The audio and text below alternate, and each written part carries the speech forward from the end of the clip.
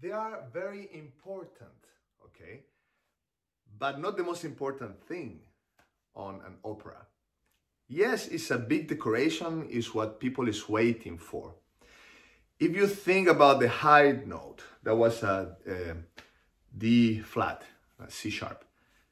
If you think it as a consequence of a correct attack, you see my face was relaxed, the note was in position, there was easy and no tension. That's how it had to be. And look, okay?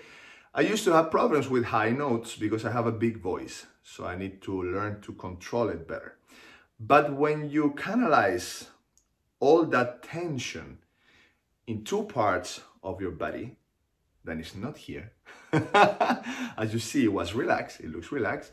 But when you put your tension on your ribs, okay, in your intercostal muscles, on the expansion and support of the diaphragm, no pushing the diaphragm, expanding your ribs. When you expand your ribs, the diaphragm gets tense without pushing it. Otherwise, I will not be able to do that D flat so easy. And I could keep it longer, but otherwise it's boring. It's too long, okay? And the second tension should be here, in this part of your muscles. Not completely in the face, but here, all right?